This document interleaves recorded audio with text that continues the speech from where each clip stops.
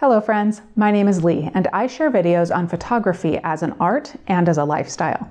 In today's video, we're talking about mid-range zoom lenses. Is this a controversial subject? Perhaps. Photographers can get pretty territorial about their favorite pieces of gear, and the mid-range zoom is a workhorse lens that is probably in most of our bags. And a lot of folks use it the most out of any of their lenses because it is so versatile. But the question is, do you go for the classic 24 to 70 millimeter f2.8, some variation of that, maybe a 24 to 105 f4 lens? Maybe you have both in your collection. Raymond and I did an experiment with a couple of mid-range zoom lenses, and I will share the results with you while also discussing our thoughts. The experiment was, mid-range zoom lenses. Is more range better, or is a wider aperture better? I'll explain in a moment, but first, a big thank you to LUMIX, who is sponsoring this video. Raymond and I together have two LUMIX S5II bodies. One is filming me right now.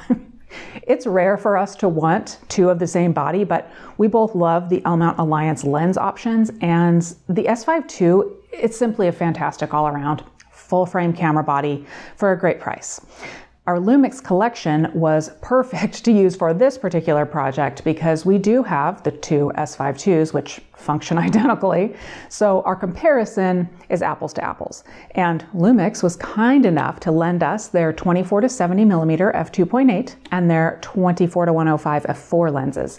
And that meant that Raymond and I could each use an S5II with either the 24 to 70 or the 24 to 105. We could go on an outing together and then compare notes and results. So that's what we did. Now, even if you use a different brand of camera, stay with me. The information that I discussed today about choosing your mid-range zoom really applies to any camera brand that you are looking at. The first question we had to answer was, who uses which lens? I thought I was going to have to arm wrestle Raymond for the 24 to 105, but conveniently, he wanted to use the 24 to 70. From a business perspective, I was an event photographer for many years, often working in low light. Give me an f2.8 continuous aperture, mid-range 24 to 70 lens, and I'll get the shots. We departed our home in the dark for a sunrise hike in beautiful Sedona, Arizona, equipped with our respective setups. Did we end up wanting to swap lenses? Did we like what we chose? And which was better? Let's find out. As I talk through this, I will share photos and I will add which lens was used at the bottom of the screen. For a little background on these lenses, the 24 to 70 millimeter f2.8 lens is ubiquitous in what most people think of as a pro photographer's kit. Most camera brands have an upper tier of lenses that are more robust, usually better weather sealed. The optics are generally higher quality. The lenses usually open up to wider apertures, f2.8, sometimes wider, and they certainly have the higher price tag to go along with those things. The 24 to 70 millimeter f2.8 is very often in that upper tier. LUMIX calls this tier Pro, and their 24 to 70 millimeter f2.8 is solidly in that category. That being said, many brands offer a 24 to 105 millimeter f4 lens, or something close to that. And these lenses offer more reach, but their widest aperture is f4 throughout the zoom range. In the past, these lenses were not typically in that upper tier of lenses and may not have been as sharp as those upper tier lenses. However, times have changed. While the 24 to 105 may not be in the upper tier, this LUMIX 24 to 105 does not have that Pro designation, but especially looking at these newer lenses designed for mirrorless systems, the image quality is still stellar, and the lens can absolutely be used professionally. Plus, in the case of the 24 to 105, you also gain optical stabilization, or OIS, and macro capability. And it is also well weather sealed. Let's talk image quality. Like I just alluded to, there probably isn't much of a difference when we're talking about newer lenses, in particular lenses made for mirrorless bodies. But we would see more of a difference when talking about older lenses.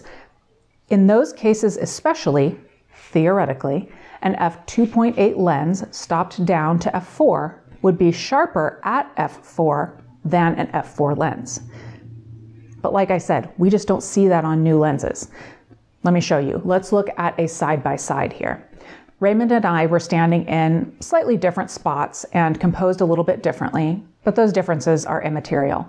These were captured wide open on each lens, and I mean, come on, can you tell a difference? I cannot. I sat at my computer wearing my glasses, zooming in, zooming out, zooming in, zooming out on both of these images, trying to pinpoint variations in image quality, and I just couldn't tell a difference. Is that going to be the case for every brand? No. But with LUMIX lenses, I can say that from an image quality standpoint, I'm seeing the same excellent level of quality delivered by each lens. For whatever brand that you are looking at, the difference in image quality between the two lenses, if there is any, may help you make the difference of which one to purchase. While we're discussing image quality, Raymond and I both used the handheld high resolution mode for a few photos, and we were discussing just how cool this feature is.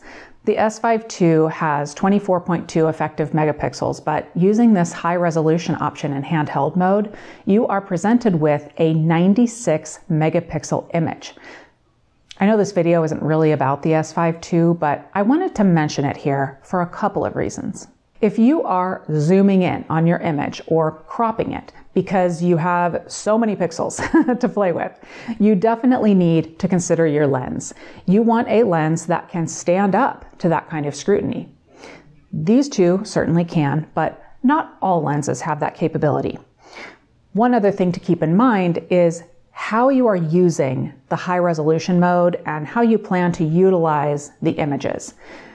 Especially when photographing a landscape like we were, you have to take into account the actual atmosphere that will reduce the clarity of the view as it gets further away. It doesn't matter what lens or what camera you're using, you won't be able to zoom way in on a mountain that is miles away and see the individual leaves on an aspen tree. Another thing you should think about when shopping for your mid-range zoom is your purpose.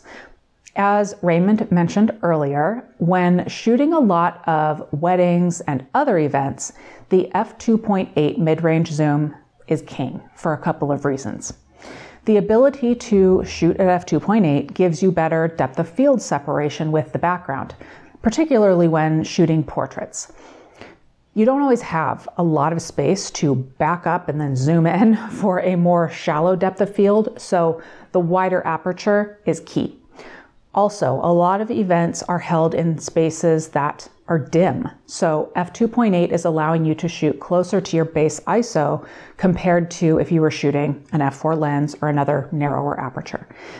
Even with newer cameras like the S5II, which does have wonderful high ISO performance, the closer that you can shoot to your base ISO, the cleaner your images will look overall. Is that the decision-making factor for you?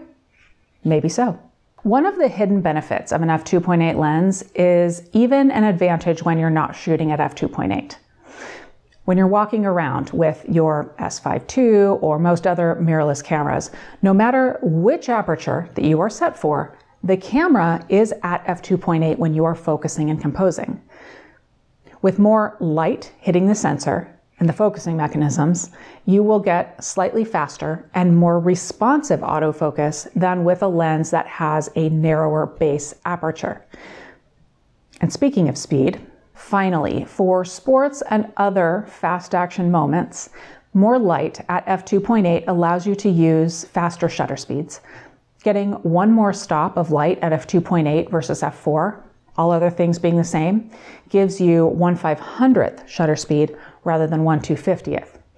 For sports, moving birds, and even chasing kids around, that can make a difference when it comes to freezing motion. I've now talked about a few reasons why you may want the f2.8 lens, but let's talk about the 24-105 f4. It's not too shabby. As I said, it's just one stop slower than f2.8, and with LUMIX's clean images at all reasonable ISO settings, it's really not a compromise, at least not in the majority of situations. The days when it was, compromise and tragedy when you set ISO 800 compared to ISO 400, thankfully, are long over. And remember, along with f4 aperture, the 24-105 gives you more range on the long end. If mild telephoto is in the cards for you, 105 millimeters gets you that much closer than 70 millimeters.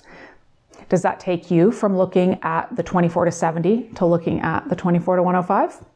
This 24-105 is also a macro lens, expanding the flexibility of the lens and your own flexibility to capture the tiny world around you.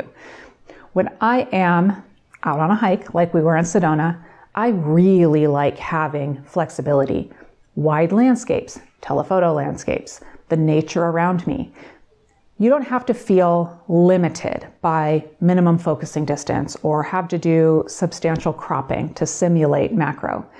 You can get right up close, including at 105 millimeters. For me, that's macro nature photography, and it helps me accomplish my own personal photography goals, which are to tell the full story of a place, to give the viewer a feel and an appreciation of the environment, both big and small. Another note is that this 24-105 has optical stabilization, which is super helpful at longer focal lengths, or if you're a little bit shaky. In the case of using this with the S5II, which also has in-body image stabilization, you're freed up to use slower shutter speeds to keep your ISO sensitivity lower. And it's great for video. One more thing to consider: size and weight. Does that matter to you? It often does to me. This Sedona hike up Doe Mountain was tough. The 24-105 is slightly smaller and lighter weight than the 24-70. Those inches and ounces can make a big difference in your comfort level if you are carrying the camera around all day. Okay, the question today is, which lens is better? You probably already know my answer. No one lens is inherently better than any other, particularly in the L-mount Alliance and LUMIX's lens lineup. It all depends on your preferences and your intentions. The key is to know what the capabilities mean and to think about what you want and what you expect. For me, I do enjoy using a 24-70 f2.8 for many reasons, but for this particular outing, I was much more happy with the 24-105 f4. I didn't once want to swap lenses with Raymond.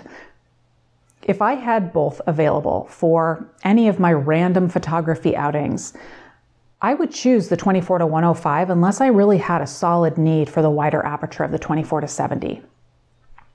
Raymond is sticking to his guns though, and he has told me that as soon as I'm done filming this, he has plans for the 24-70 f2.8 lens. I don't know what they are. And now I ask all of you, do you own a mid-range zoom? What is it? Why did you choose it? Is it a wide aperture f2.8 lens that's built like a tank?